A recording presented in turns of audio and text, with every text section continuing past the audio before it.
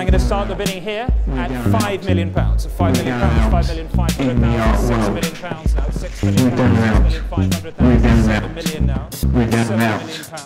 In the art world, we're down and out, we're down and out, we're down and out. In the art world, we're down and out, we're down and out, we're down and out. In the art world. Hey, hi. Welcome again to Down and Out in the Art World. I'm Mike Watson here with Bobby Dowler, and we're going to talk about memes and the art world today. Are memes the new art world? Okay, so we're here broadcasting on the Theory Wave Nights Twitch channel, which will then go on the Theory Wave Nights YouTube. Anyhow, today we're here to talk about memes and the art world. Bobby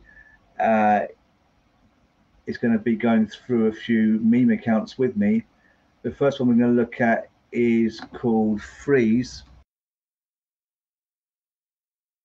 So Freeze magazine, it's a spoof of Freeze magazine, but spelled as in Freeze, F-R-I-E-Z-E, like this kind of like, decorative pattern that goes around a room. That would be a frieze. And Freeze magazine's been going since the 90s, I believe. It's a very popular, successful magazine which also runs an art fair, and was begun by two people who worked in the City of London. And they certainly said in interviews I read, I'm not sure if it's a line they still push, but they said that they basically they started this magazine to appeal to people like them, because the art world, I guess, seemed kind of boring and stifled. At that point, they wanted to appeal to young, affluent people such as themselves who are looking to engage in art and I guess perhaps buy some art. And they very much defined the art world from then on, maybe morphing themselves as they've gone along to suit an art world that's become in many ways more political.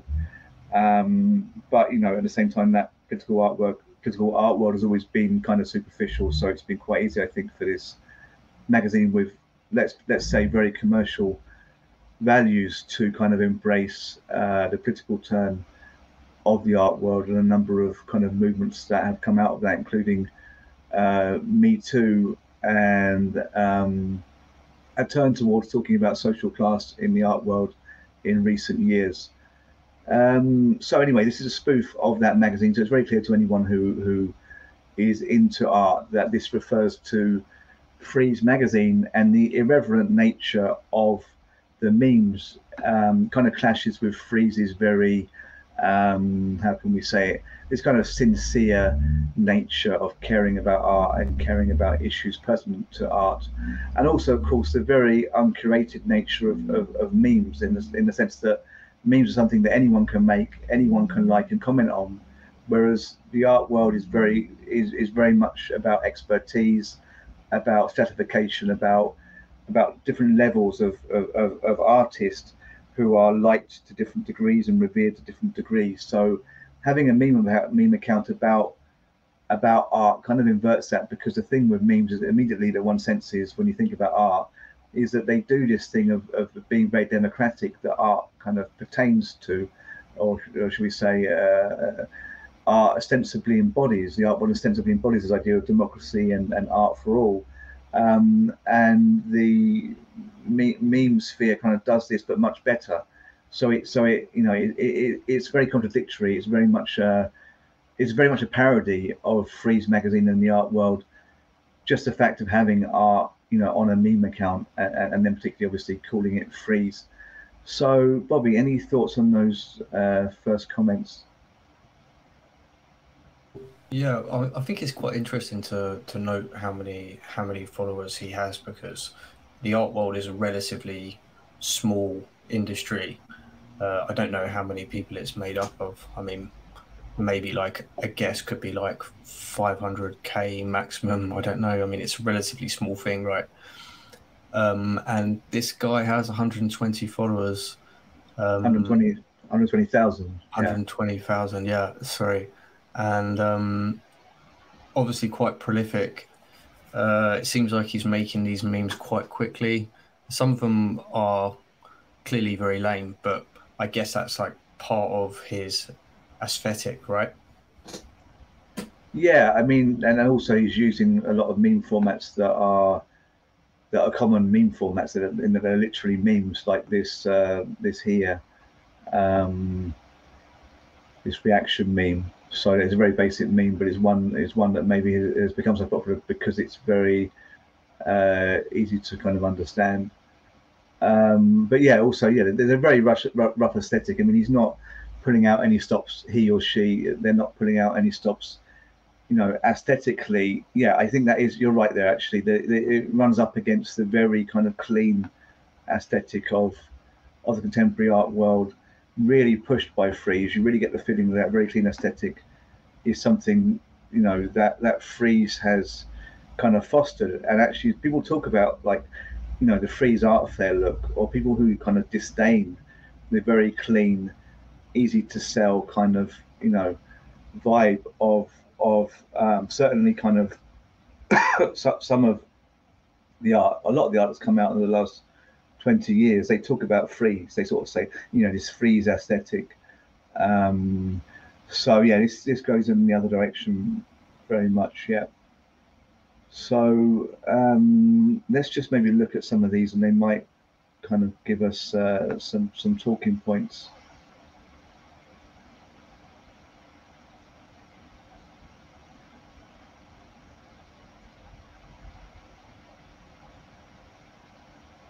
I mean, we could start almost anywhere. Let's start.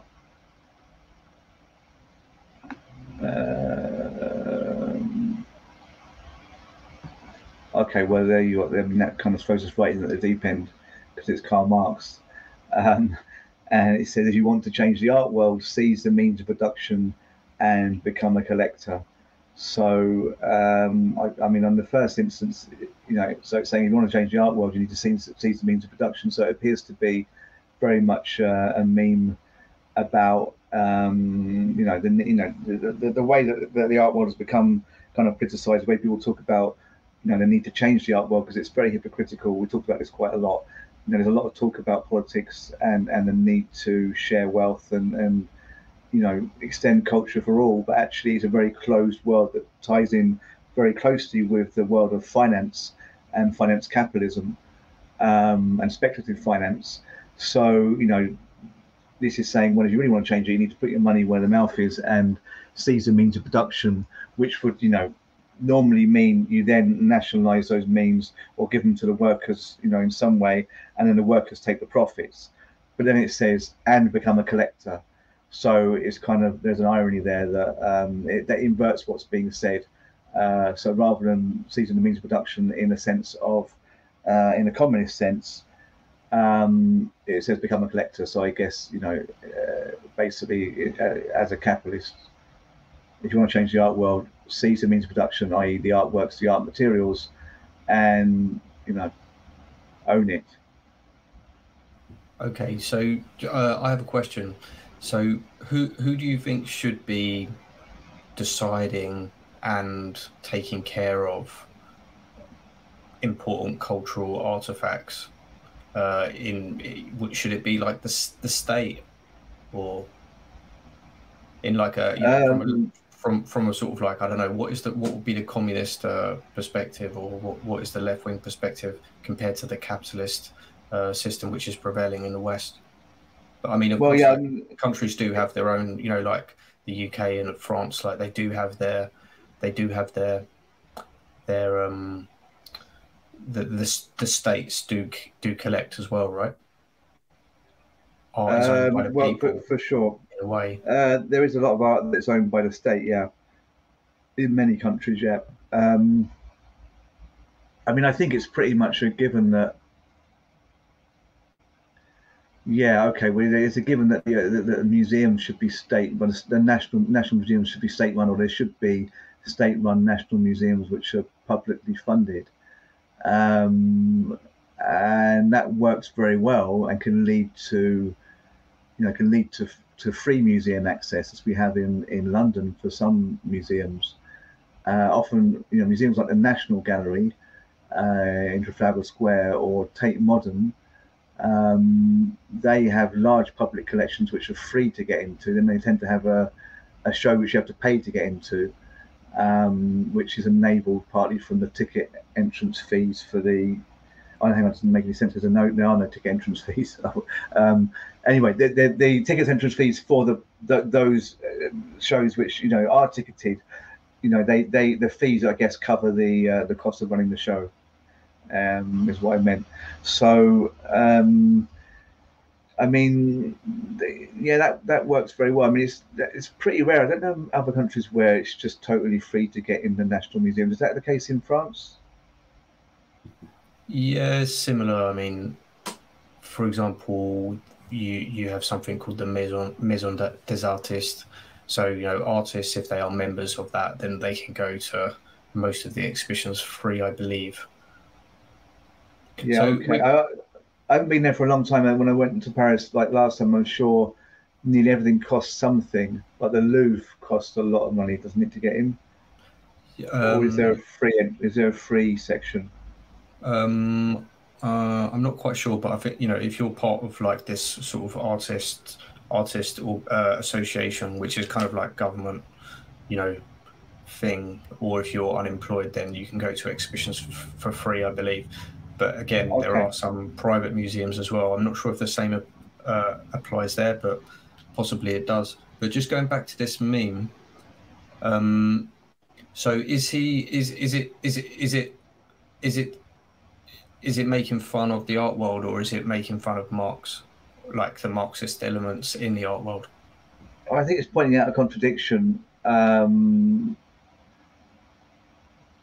In that, you hope that's what that would mean. You hope that the statement "seize the means of production" would mean take control of the means of producing art and then nationalize it, so they were available to anyone.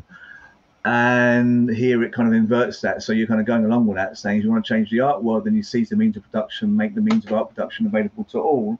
And you're like, okay, nice left-wing statement. Then it suddenly says, and become a collector. So I think it's making fun of the art world's hypocrisy. But I think also, I guess the joke's on left-wing people who would be like, yeah, right on, Marxist meme. And then they get halfway and they're like, oh shit, actually, it's become inverted and it's like a super capitalist meme because it's suggesting collectors should own the means of production. So in a way, I guess the joke's on everybody. I mean, it's not uncommon for a meme that it just plays with your head, but the thing that it does is it gets conversation going. So there are a number of comments here, and there's 2,300 likes. So I mean, no doubt there are perhaps even tens of thousands of people who've seen the meme. So anyone who's read it through and understands the terminology on a very basic level, I guess, will at least be provoked to think about who should own the means of production in the art world. And you asked me that question I didn't fully answer: who should own the art, and who should have the patrimony of art? I mean, I think it works very well when the state owns important artworks and puts them on view to the public for free, as I'm saying happens in the UK with the major collections, without any kind of discrimination. I mean, it's basically that they're free for everyone. The large part of the National Gallery, apart from the temporary shows and the Tate, etc.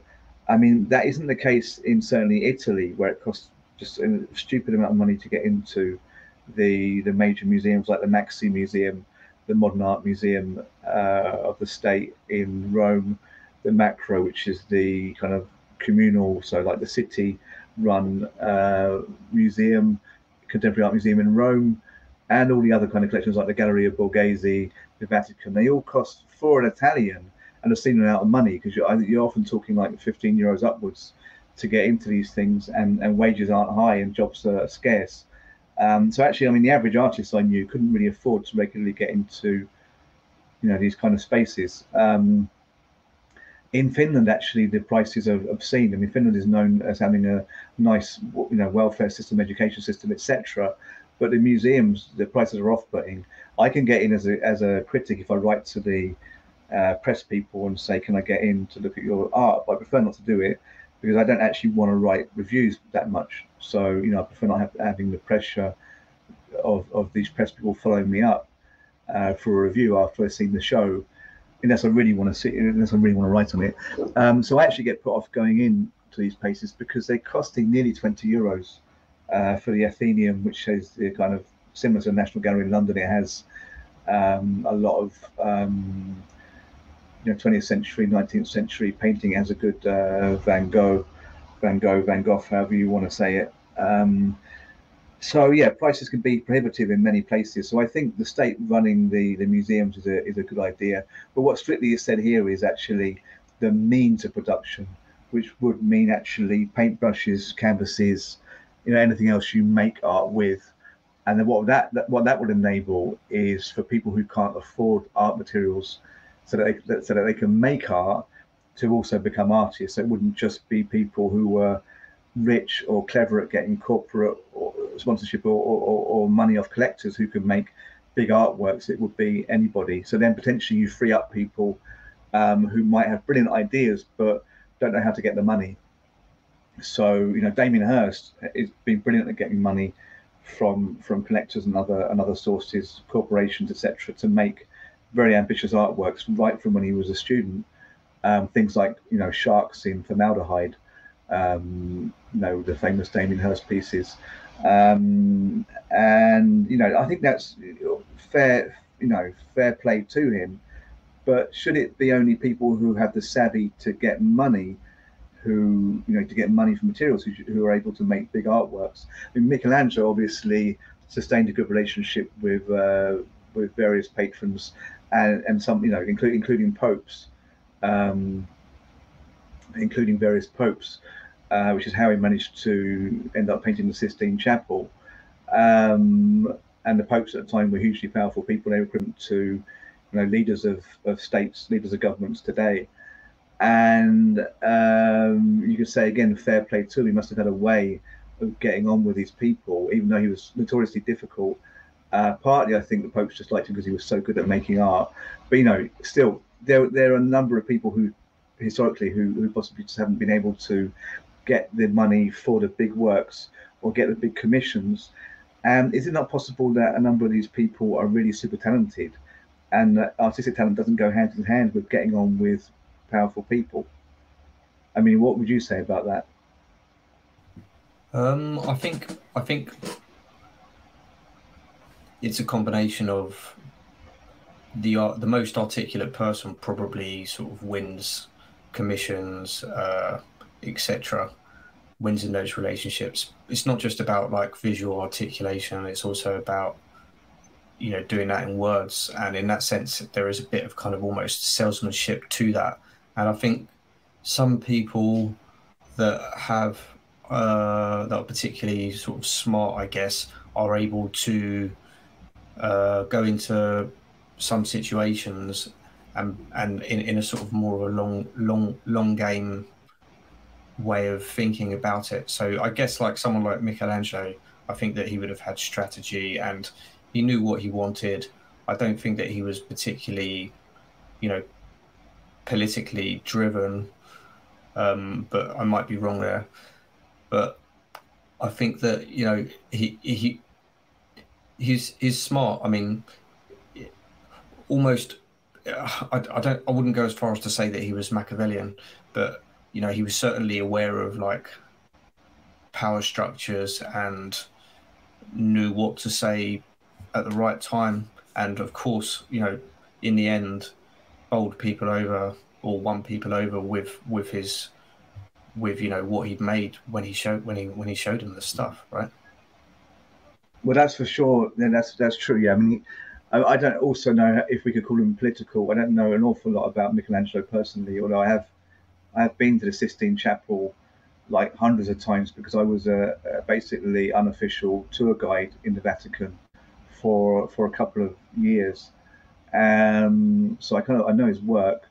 But yeah, he certainly had a way of getting on with the elite. But the question, I suppose, is that what you do if you don't have that, because a lot of gifted artists are very they're very timid people. They're introverted. I mean, I think he was also awkward, and I think he didn't have a brilliant kind of social manner. But obviously, he had a way of playing it. Yeah, but you know, maybe not everyone is as lucky as him. But of course, could argue that not everyone is as talented as Michelangelo, which is certainly true. So he might be an extreme case. But it's talking about in general. I mean, because this is what we mean by seizing the means of production, would be making the means of becoming an artist in the first place available to more people. You know, I think there is something to be said for that, because there are so many people who, with so many impediments to them being creative, just don't really get out there because they haven't got the money. You know, they come from a family that's poor. They haven't been maybe taken to museums as a kid, you know, because the family's poor. And even if the museums are free, the family, you know, if they're poor, are not probably thinking, let's go to the museum, because they have certain pressures on them. So, you know, by making the means of producing art available to everyone, and I suppose by that you would have to include education, you know, you make it possible that the next great artist can emerge. Or you widen the pool from which the next great artist can emerge. But that's arguably what's happened to some degree in the last, well, since some point in the last century. I mean, education for all started in the 1800s, but arts education for all, on any serious level, must have been post-war. I would guess from the 60s, 70s onwards. And so, you know, that's the thing, though. This is maybe contradictory because, and this is quite kind of handy how we end up talking about this now, because it relates to memes. Is that if you widen the pool of artists, does that increase the quality of art produced?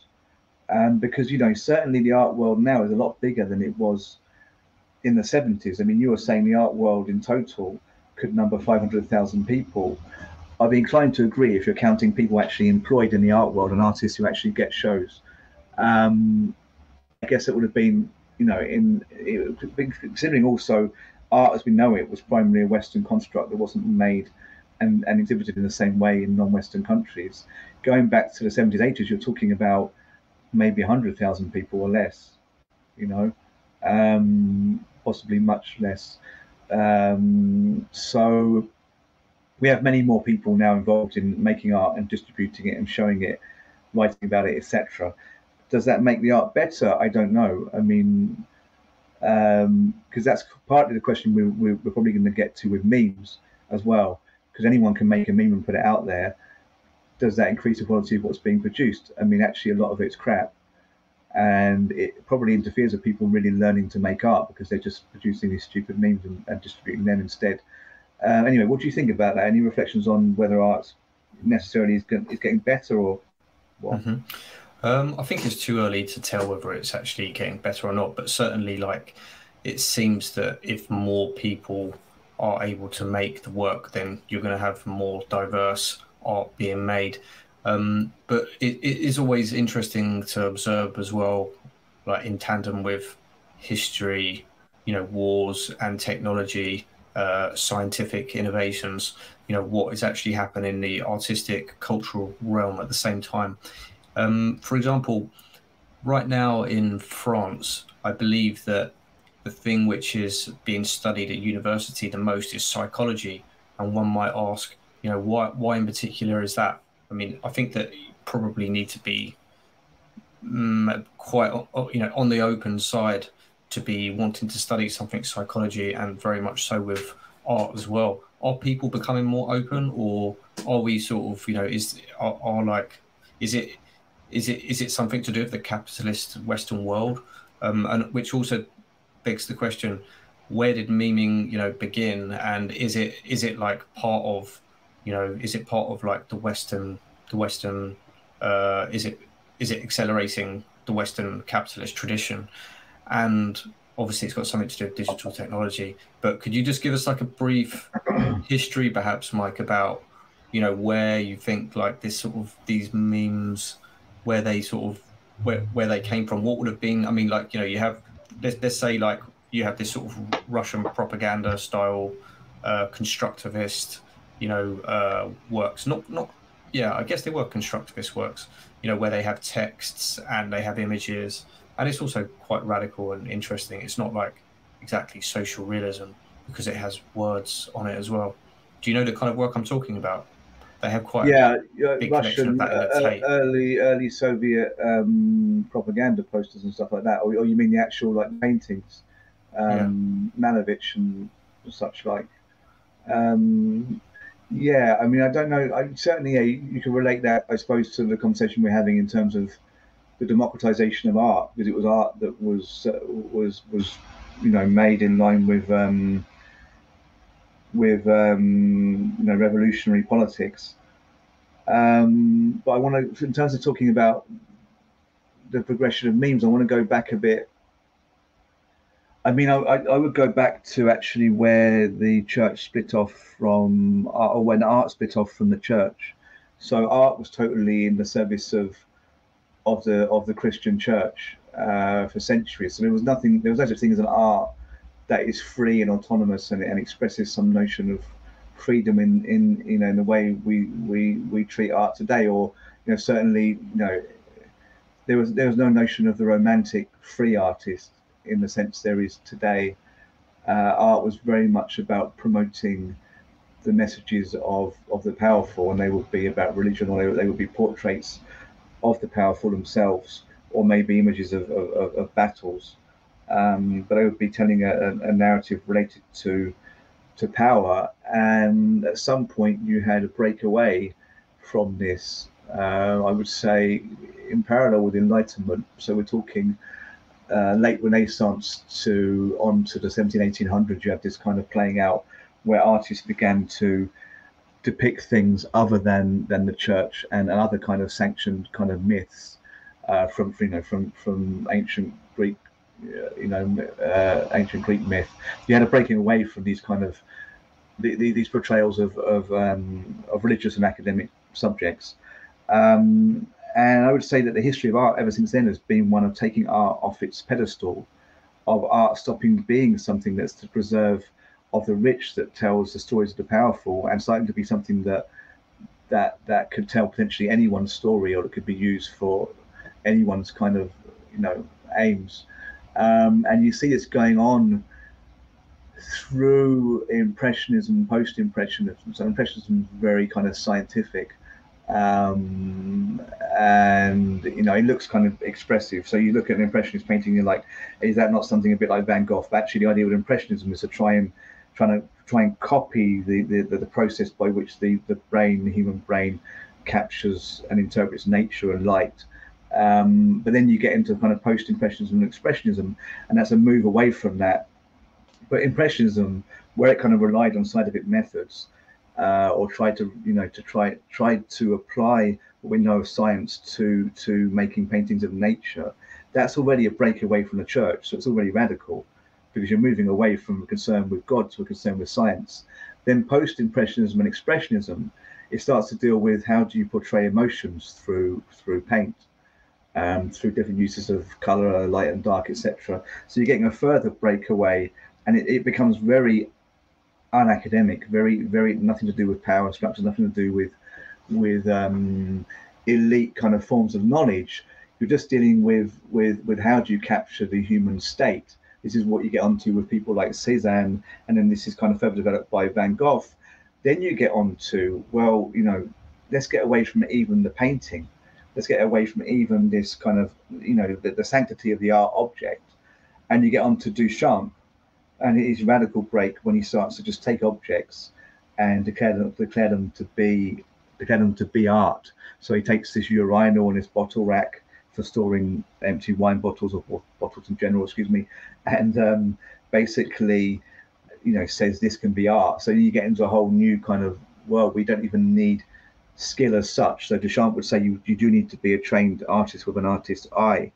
Then you get on to Joseph Beuys later, and Beuys says, is a German artist who said, I think he first said it in the 60s, we are all artists. So you get, anyway, I'm going on and on, but you get this kind of thing of, taking away art from the experts, from the artists with training, and giving it to the people. Okay, so then you get to memes. You're getting to a point where anyone can say anything.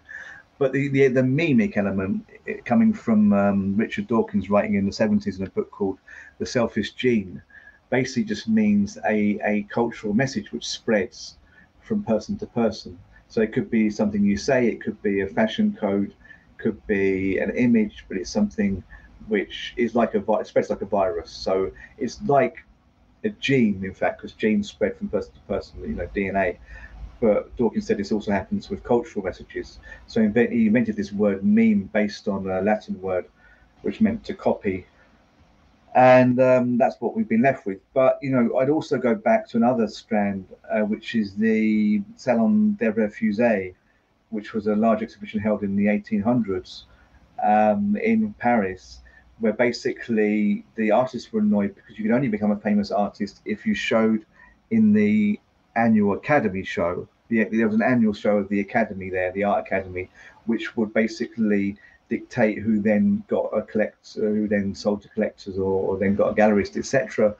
And a number of artists who were doing interesting things, but were never going to be chosen by the very stifled, dry, conservative, academic evaluators. These artists complained, and the king, well, I guess you would call it the emperor of the time, he basically understood what was going on and wanting to be popular and appeal to the people, and seeing this kind of clash between the Academy and these new, actually post-impressionist artists like Cézanne. He said, well, let's have a show of everyone who's been refused entry to the Academy. So you had this massive show of people who weren't able to get into the official, sanctified show selected by experts. And a lot of it was, crap, and some of it was good. But famously, the public who went to see this, their reaction often was to laugh at the things they were seeing, partly because you weren't seeing these restrained messages related to identifiable religious or mythic themes. You were seeing unrestrained portrayals of normal people, and also nudity, but not related to myths. So you no longer had this kind of excuse that you're seeing these things because they relate to a certain narrative that's linked to the official power structure. So it had a big effect. So I think they're the kind of different strands of the democratization of arts. And the meme culture is definitely an inheritor of this, but so is the art, and so is an art world where you have, tens of thousands of artists now, with galleries making something for their art, more than, a handful, more than a few thousand, maybe 20, 30 years ago. So, yeah, that was very long, excuse me. But yeah, does that leave you? Does that answer your question, or does that throw up any? That was good, and I think that would be helpful for everyone. So like a meme in a way is like it's a cross pollination of left-wing tradition, artistic tradition, propaganda, political propaganda tradition, and obviously digital technology. Is that fair to say? Yeah, I would say it's like this tendency to democratize the arts, which actually always is kind of a little bit derailed. But there's this impulse to take the arts. It's easier to say to take art away from experts, away from the elite, and give it to everyone. Yeah, which is always offset. It's always offset a bit by the need of some people to to feel that art is exclusive and to feel that they're part of that exclusive system. So you have this kind of tendency, and then the art world's kind of opens up a bit, but then still closes down again in some other way. So it's like anyone can come to our museums, but there's a special part of the art world that you need special entry to, and you need special codified languages to understand. So it's kind of weird, and that's kind of where memes come in, because they do, they engage with this kind of democratization of culture, but they don't have this kind of this closing back down, which occurs, on behalf or is led by, certain critics, curators, collectors, artists who want to feel that they're superior to other people. In the meme sphere, you can't really have that, although you do have pockets of people who think they're super cool, and they promote certain memes, and they say, haha, that meme that you're using is old by now. They want to point to other people making memes and kind of feel that they are above them. So in a way, they emulate the contemporary art world, but outside of it. but they can't really do that because I don't think there's no way you can fundamentally claim that there is an officialized sphere of memes. Sorry, go on. Yeah, I was just thinking now, actually, like with some of these memes, the one that we were looking at, I was kind of thinking like when he says seize the means of production, it almost like, is that a pun? Means, could it be like memes? You know, Well, yeah, the the pun is the other way around. That you do have people, you do have this kind of saying seize the memes of production, which is also a book co-edited by Alfie Bound that came out, which you actually won a copy of, which you never actually got in your hands because you won it when I ran a meme competition once, and you somehow won the meme competition, and you won a copy of my book and a copy of this book called The Memes of Production, which is probably what you're recalling, kind of. But there is this interplay between this seizing the memes of production, seizing the memes, and there's, yeah, go on. Also, I just wanted to say with Duchamp, you know, this where Duchamp famously defaces a reproduction of the Mona Lisa, and it has this sort of at the bottom of it, it has the letters. What is it? LH something GQ, but it translates it in French as, you know, it has the sound of she has a hot ass. Yeah, LH for English speakers. I think you were like pronouncing it. You're pronouncing the French alphabet, but it's LHOO, whatever it is, GQ or whatever. We can bring it up here. Yeah, that could be what would you call it? Hang on, you call it like Duchamp? Oh, Duchamp Mona Lisa. Yeah. It was a good, like, irreverent moment of irreverent moment in the art world, but also I think it got copied multiple times, didn't it? There were variations of it, so yeah, that would be a meme. The thing about Duchamp on these works is that they have so many different layers to them and complexities. And what is kind of in contrast, what's interesting about the memes is that they are very pop. At the same time, they're very Warholian in a sense. You know, they're very surface. Yeah. Well, this is true. Yeah. Well, yeah. I suppose that has fed into memes. What's happening here? Hyperallergic trying to get my email address. I don't know why I should have arrived here, but because this is where we could see the image of Duchamp's appropriation of the Mona Lisa, but we can't because we don't have enough internet. Hang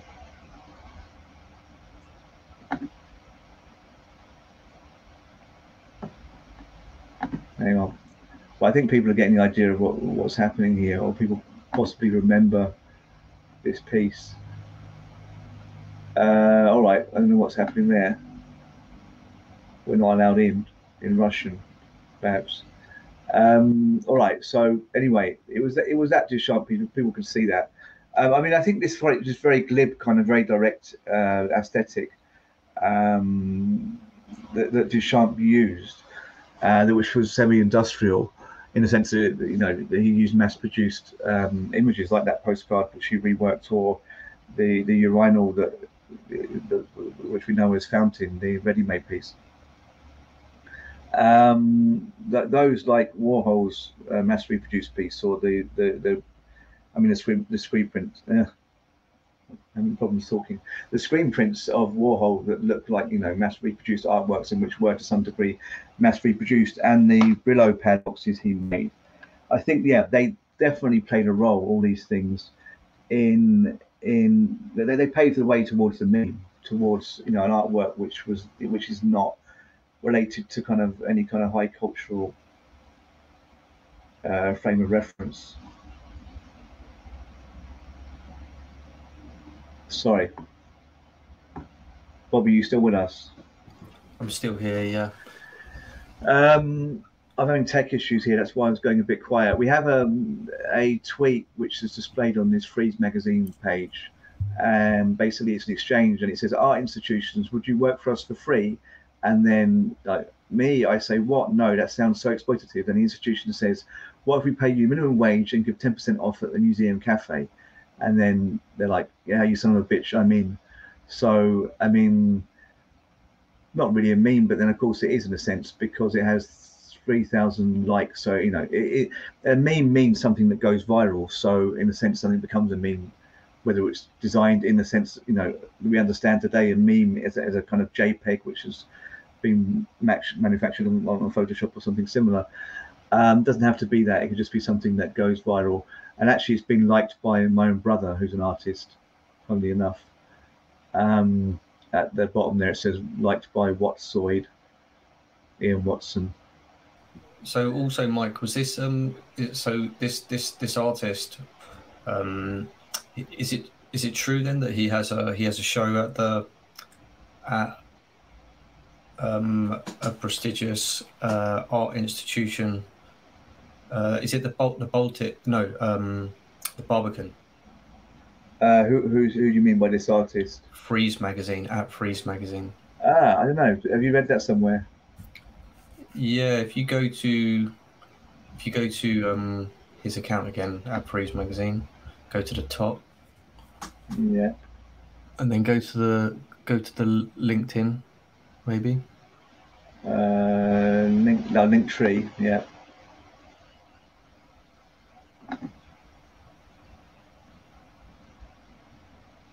A website. Yeah, maybe.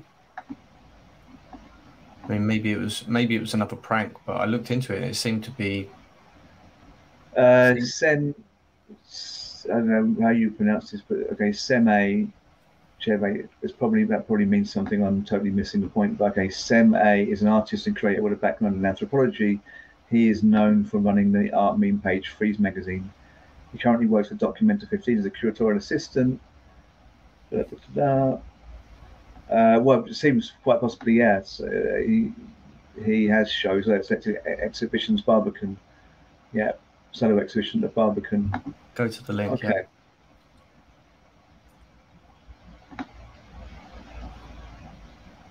Okay. So this is quite interesting because it's like the establishment has. The establishment, of course, if we're not like just following some sort of elaborate prank, let's imagine that we're not, because actually, like the website, it seems like the art newspaper have covered it, unless of course like this is all like more prank stuff. Because no, I think they're probably just the artist probably just is an artist. Yeah, the meme admin is an artist. Yeah, it seems to me to be real. But so what do you think about like that kind of work being institutionalized?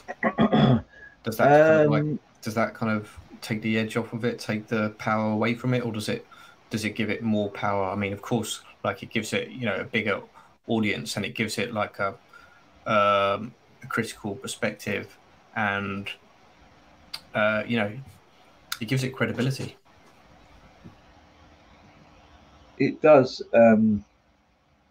It does raise some interesting questions, yeah. I think I always worry that the art world would then kind of, somehow ruin what is good about memes. I mean, I think that sounds, maybe a bit snobby of me, but it's actually, I hope the reverse. I fear that the art world snobbery will somehow infect meme culture and also monetize it, which is a worrying thing about NFTs. Although I don't think NFTs are inherently worrying, but if you think about NFTs, so this kind of form of selling digital artworks and selling them as individual pieces that can be verified as individual pieces, thus making it possible, to make money off memes.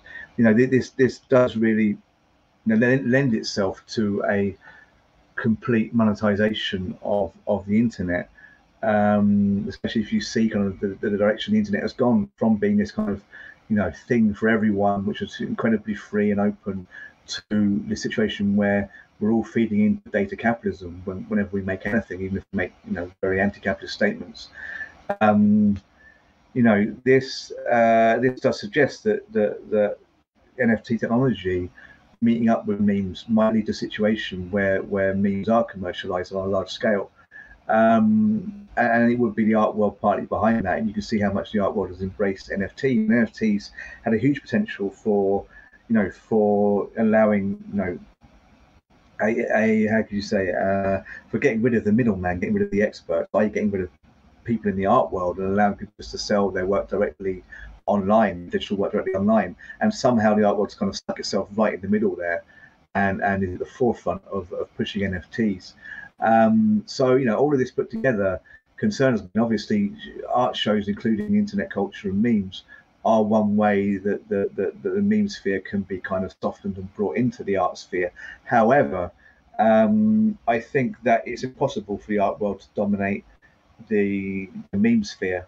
It's just too big, and so much of it just doesn't give a damn about the art world. I mean, you have like things like this meme page we're looking at, and you have a kind of trendy meme sphere dedicated to philosophy, which I'm kind of involved in. I'm not trying to be trendy at all. But you have like just most of the internet isn't that at all. It's absolute nonsense, but it's also brilliant because it's nonsense. I like looking at a lot of the really crappy pages. To say like, look at this. This celebrity now. This was 20 years ago. What's happened to them now? And you go through like 50 different celebrities on a really badly made web page, which is almost impossible to navigate. But if you can get through it, you see them like side by side, as they were in 1980 and as they are now. And it is rubbish, but I can get really lost in that like a wormhole, and that kind of thing. The normie internet, normie meaning like normal people, I actually quite like, and I think that it will be impossible to supplant that. And actually, the radicalism of the internet, it really resides in those aspects of the internet. People who like mod cars, who do up their own cars on YouTube. That's fucking huge, and it's nothing to do with the art world. And I've seen artists who have like got involved in that culture and brought it into the museum, but they'll never be as big as that culture itself. Whenever that happens, it's like the art world is trying to co-opt something that's actually cooler than the art world. And you really see it with curators. Like anything they see, it's like, they might see somebody performing Tai Chi or some interesting dance routine, and they'll be like, oh, hey, could you come down to the museum? And somehow, could you do that in a museum? And you see their eyes light up. But it's when they see something that is radically unaware of itself, that is not trying to be cool, they need to somehow get that in the art museum. And that's, I think, what's happening with memes. But the thing is, they can't actually do it because, as you said before, the art world is tiny. And here's where the contradiction resides, that the art world wants to be tiny because it wants to, it's full of people who want to feel special. So by its own rules, it can't ever really supplant the things it tries to bring into its sphere. You see what I mean? Yeah, I think that's got something to do with this like high art and popular culture debate, because the art museums, of course, like we were saying, I mean, they're state owned, so essentially they're sort of like owned by the people. The collection is owned by the people, but then you have the vast majority of the society who basically they don't really care about that kind of art. They find it snobby and annoying because they're not interested in Marcel Duchamp or trying to get to the bottom of that stuff. It's quite cerebral, or even like Impressionism or Van Gogh. They seem to be able to appreciate like Renaissance art, even if like they don't have the experience of seeing it. It's just considered like so much part of the canon, and it's so obvious that it's meticulous that people just, the general public seems to even get that kind of art or accept it. But I don't know if that was exactly the same thing at the at the actual time that it was made. Probably it was, but I don't know how many peasants were going to see the Sistine Chapel. I'm not sure. Maybe religion kind of guided people into that zone, but there would have always been gypsies that had like their own Roman culture and that were not engaging in that so-called high art. But then, so with the popular culture, the museums are always trying to get popular culture into the museum so that they get more and more people in, a wider variety of people, so they can say, this is a place for all of us, when in fact, it's not really. I mean, it's kind of like a place for curious people to go, and occasionally you will have like an artist who's not really from a family who's that interested in high art that may go in there. I mean, I'm one of those, I think you are as well, where we came across art in maybe like a serendipitous sort of chance encounter, and then we sort of serendipitous, yeah, and then it sort of like opens up our curiosity, and then we get obsessed. We move on from something like, I don't know, video games or football or Barbie dolls, you know, whatever, and then like you get a new obsession, and then, you know, that can end up having a huge influence on your life. Yeah, for sure. Yeah. I mean, yeah, certainly the art world kind of brings people in that way. I mean, that's, as you say, more the role of museums and state museums. But you know, they're very. I think people are very much aware that they're coming in, you know, at the entry level. They're at the monastery sweeping the steps before they're allowed in to begin their spiritual practice. If you were going to compare it to, you know, Karate Kid or something, you know, becoming a, I don't know why I compare it to that, but you know, it's that kind of feeling, you know, that you have to do a certain amount of that before you're allowed in, and you probably won't be allowed in. And actually, most people are really aware that you're kind of a lay person. You're not really in the art world, you know, but we're going to show you some art, and you can kind of be in awe of that art, and you can look up to it, and then you can buy an umbrella with a print of that art on it, and you can walk around with it. But those people are always going to be a bit like, oh wow, art, you know, I wish I could do that, or you know, or something. There's certainly a feeling of that being something special, you know, a bit like when you go in a church and things feeling kind of untouchable, and there being a certain mystery. So yeah, certainly, you know, certainly though, a number of people are going to look at that and get inspired by it, and then want to be an artist, and that's kind of where the trouble might begin. That's where the trouble begins for many of them, because it's like that's a lifetime of destitution and disappointment, apart from those few who get really wealthy. But then I think that the ones who get really wealthy and do really well are probably pretty cynical themselves. They're probably pretty jaded and fed up with the whole thing. But yeah, you know, just to be cynical. But here's a thing there. It says how to get into art parties, a guide, just to kind of looking at this. Oh, but actual fact, it's not even oh no, it is a thing. I thought actually I've been tricked, and it's not. You can't even click through it, and I'm kind of become part of the joke. Okay, you can click through it. So how to get into parties, a guide, art parties, a guide. I haven't actually looked at this yet, but I thought it might be fun to go through, because it kind of also probably brings us on to the elitism of the art world.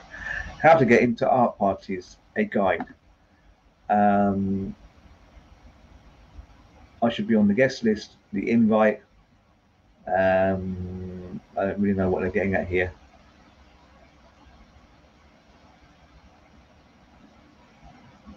Okay, it's an invite on a phone. Okay, all right, there's a number of things you can say. So when you get to the door of the art party and you can't get in, you might say something like, we're with, and then insert the name of the artist. So you're like, oh, I'm with Damien Hirst, let me in. I'm one of the artists. That might get you in. I'm from insert big institution, so I think, you know, you might say Tate Modern, but you might say Frieze magazine, the real Frieze magazine. That always worked, but I was working for Frieze magazine when I did it. But the thing is, if they suspect that you're not, then you're in trouble. I think so people often check these kind of things. Do you know Christine? Just something random like that. Show a screenshot of an email. I forgot my phone, or just slowly walk past the reception. Actually, when it was coming up to the Venice Biennale, I was getting these invites for these exclusive openings, and they were just emails saying, you know, Leah Rimmer would be delighted if you would join us for the opening of Gian Maria Tosati's Italian Pavilion. It just occurred to me I could have sent that to anyone. It might have my name at the top, but I'm still pretty sure, you know, the email probably would have sufficed for nearly anyone to get in. So I don't know. I mean, there is this thing of like exclusivity. I think you often find that, you know, they only want to keep the numbers down. Certainly they don't want anyone in, but they're banking on mostly people who come will be people with it who have been invited. So you're immediately cutting out the hoi polloi, i.e. the mass, you're stopping like some homeless person coming in and nicking the champagne. But beyond that, they don't really mind as long as they get the 200 people coming.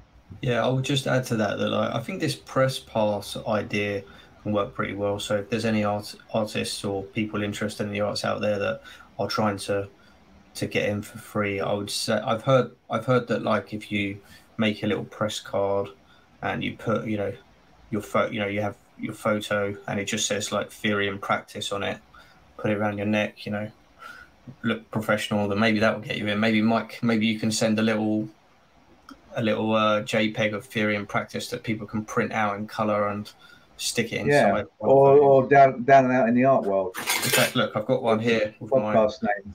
Oh yeah, whatever that thing is called, a lanyard. For some reason they call those things lanyards. It's a strange name. Or a student card. I mean, students can get into stuff because you could say that, it's part of your research project or something like that.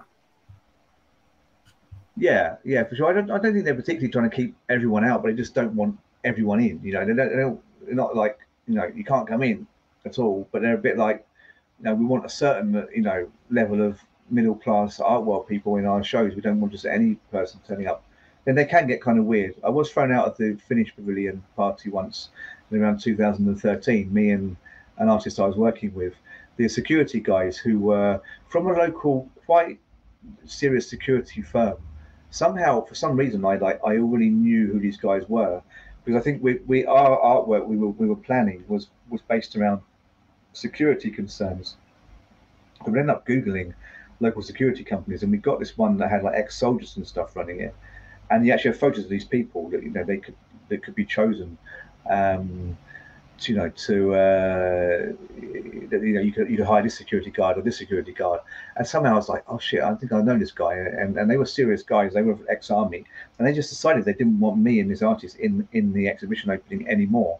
And I was writing for a number of prominent art magazines at the time, and I was curating at that Biennale, and my friend knew the Finnish culture minister, not the guy I was getting chucked out with, but another Finnish guy who was there.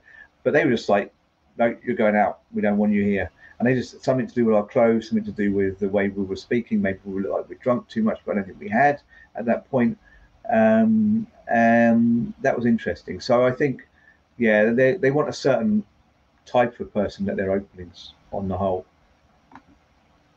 And actually, I think that is at the end of like this little routine of how to get in. Yeah. So I guess the thing before. Why am I like unable to click now on any? Oh no, hang on, because you click these things on the far side. Okay. Oh no, there you go. This is part of the same sequence. Venice Biennale would be like you come across an acquaintance on the street, small talk for 90 seconds, awkward silence. Let's catch up soon. It's actually, this is one of the following memes. All right, I'm just being so meme illiterate or Instagram illiterate today. Anyway, it's one of the following memes. So that's what happens at the Biennale. Yeah, it's pretty awful. Yeah. And they mean the Biennale opening weekend. There's everyone from the art world there, and you have to basically end up talking to people you don't want to talk to.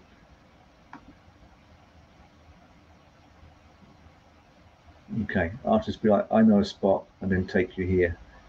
Okay, I guess it's more just a comment on creepy artists, or I know what it's really commenting on is just, I guess, artists after openings or some point be like, hey, come back and drink something. Then they'd be like, take you to some dingy squat or something. Yeah, they all seem quite ambivalent. These and very quickly made, right? Yeah. I mean, it's all very simple stuff. I mean, I suppose they're kind of funny, and it's just consistency and the fact of the artist using the name Freeze Magazine, which I suppose seems kind of.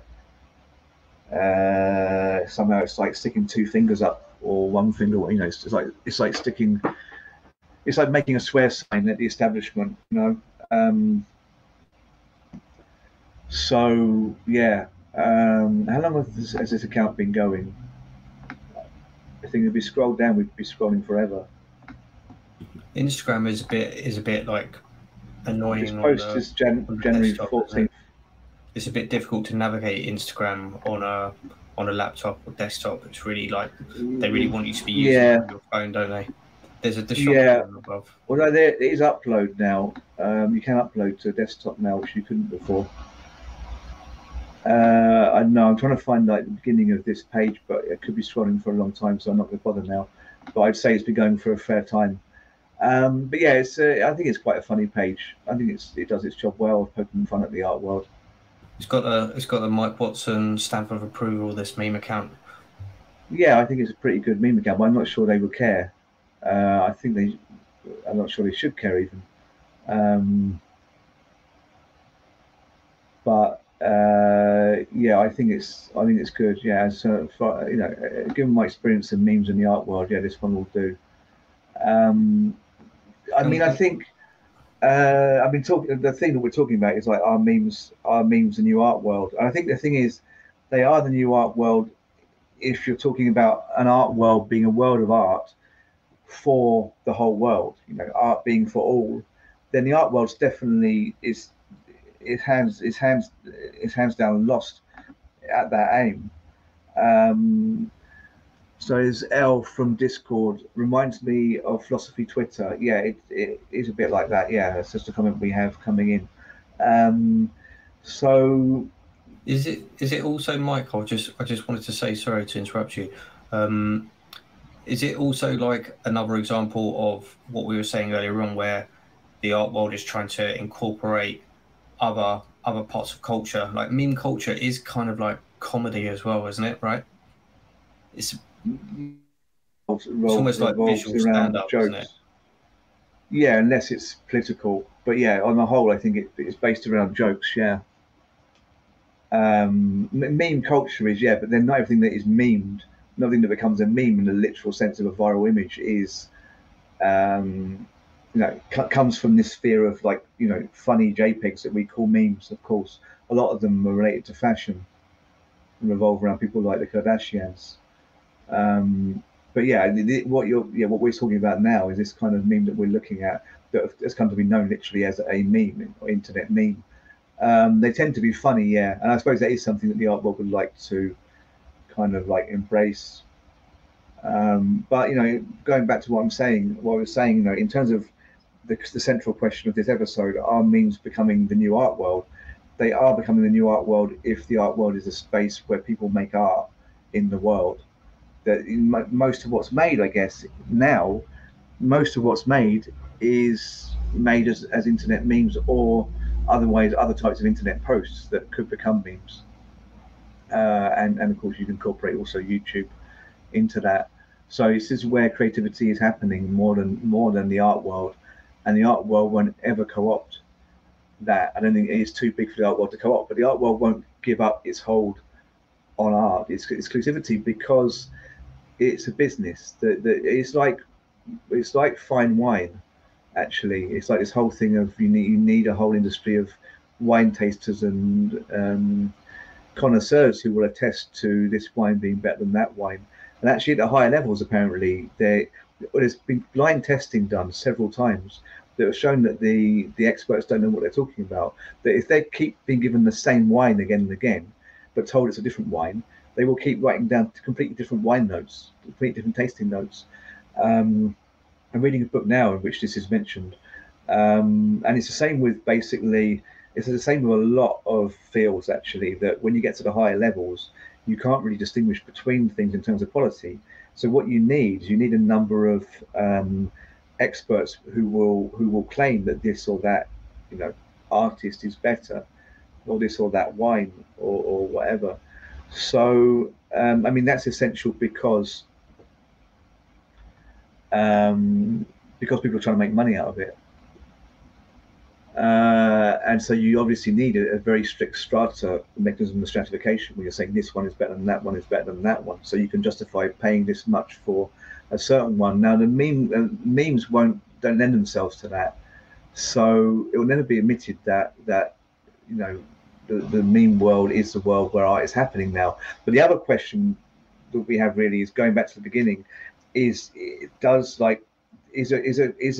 an issue of quality raised, or is there a crisis of quality raised by there being so many people making memes? And I guess you say it's too early to see if quality has been improved or heightened or lessened by the amount of artists there are today in the art world. And I agree. I don't know why you said it, but you know, if we think to what is considered to be great now from the should we say the Baroque period, you can look at Velasquez and say, well, that's great, but I don't know that everyone then was saying Velasquez is the greatest artist. There would have been a number of other contenders, but now Velasquez comes to mind immediately.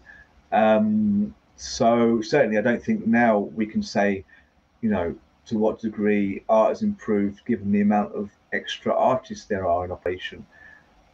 But if you apply that to memes rather than the art world, I don't know where we are, because I would say quite definitely the quality is dropped if you're thinking about quality in the old aesthetic terms.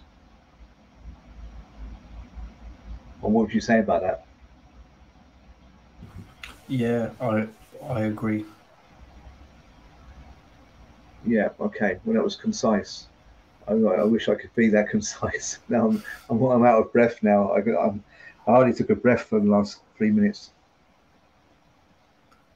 Well, maybe we should bring it to an end now. Well, yeah, okay. Although I want to just say one more thing about that. That is that if you're talking about, you know, do memes match the quality of the art world and of the art world historically, of artists historically? I think we have to realign what we mean by quality and what we're looking for. I think you can have a situation where many more people are engaged in an activity, and the quality declines in the old sense, but you are given something in another sense. I suppose that is a sense of democracy, so to speak, although it's an inadequate term. But I guess what we do get is we get a situation actually where it's like it has this kind of thing of like monkeys on computers. If you had like infinite amount of monkeys for an infinite amount of time writing on they used to say typewriters, and actually I haven't heard it in the computer age. It's almost disappeared, probably because it's almost what's happening. But if you had an infinite amount of monkeys typing on their phones or on laptops for an infinite amount of time, one of them would end up writing out the Bible in complete order. That's something that's said. It used to be said a lot. It used to be said when people were stoned or drunk. It always came up every night you went out, nearly, if you were around people who like talking about philosophy. And that's the thing, because what you'd also get is you get a number of things that weren't the Bible that were probably even better, or, you know, better than Ulysses or better than works of Shakespeare. And that would be the benefit in having, you know, infinite amount of monkeys typing for an infinite amount of time on computers. And in a way, that's what the meme sphere is, much more than what the art world is. So, you know, that's where maybe the quality could get thrown up accidentally, because you just have so many people producing stuff. And I think, you know, that is worth considering. And you're right, yeah, maybe we should wrap up. That's my final thought. I'm Mike Watson. I've been here with Bobby Dowler. We are down and out in the art world, and we've been speaking about memes and the art world, and looking at the account freeze_magazine on Instagram. We're very thankful to our viewers, and yep, see you shortly. See you when we next broadcast. Okay. Bye, everyone. Bye bye.